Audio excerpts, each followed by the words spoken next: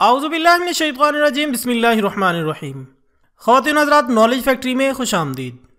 नाज़रीन इकराम, जदीद साइंसी दौर जहाँ इंसान के लिए बेशुमार आसाइशें और सहूलियात लाया है, तो वहीं नित नई इजादात ने अक्सर लोगों को पुरसुकून नींद से भी महरूम कर दिया है।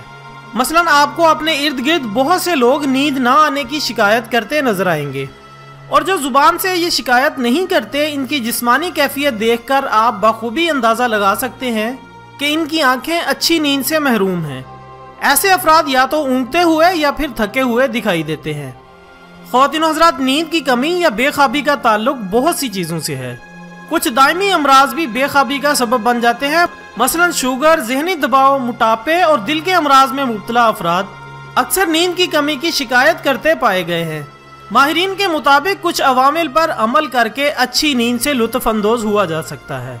मसलन सोने के लिए बिस्तर पर जाने से पहले दिन भर की परेशानियों और मसाइल को भूल जाइए और इनके मुतालिक हरगिज मत सोचिए, और ऐसे वक्त में सोने की कोशिश करें जब आप बहुत ज्यादा थके हुए हों।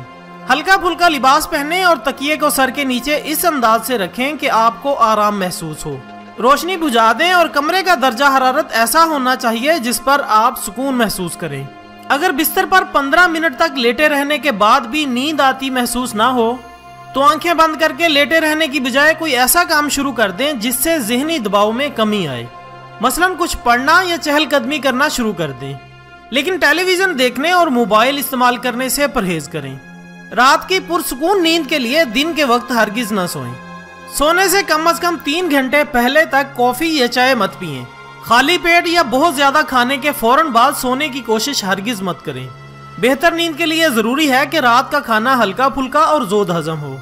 इसी तरह बाकायदगी के साथ वर्जिश की आदत अपनाएं और रात को सोने से कम 3 घंटे पहले तक कोई सख्त वर्जिश मत करें। नाज़रीन इकराम, इसी तरह माहिरीन का कहना है कि अगर नींद की कमी की वजह से सोते वक्त सांस लेने में रुकावटें हों तो फौरी तौर पर डॉक्टर से रुजू करें, क्योंकि सोते में बार बार आंख खुलने की वजह पूरी मिकदार में ऑक्सीजन का ना मिलना होता है। ऐसी सूरत हाल में बाद संगीन नताइज सामने आ सकते हैं, जिनमें ऑक्सीजन की कमी के बायस दिमाग की कारकर्दगी का मुतासिर होना, नींद बेहोशी तारी होना, खून का ज्यादा दबाव और दिल की बीमारियां शामिल हैं। ख़वातीन हज़रात, नींद खुदा की नेमत है, इसलिए इन चंद तदाबीर पर अमल करके अपनी सेहत का ख्याल रखें। इसके साथ ही आज की वीडियो का इख्तिताम होता है। अपना दोस्तों, रिश्तेदारों और गिरदोनवा के तमाम लोगों का बहुत ख्याल रखिएगा। अल्लाह हाफिज़।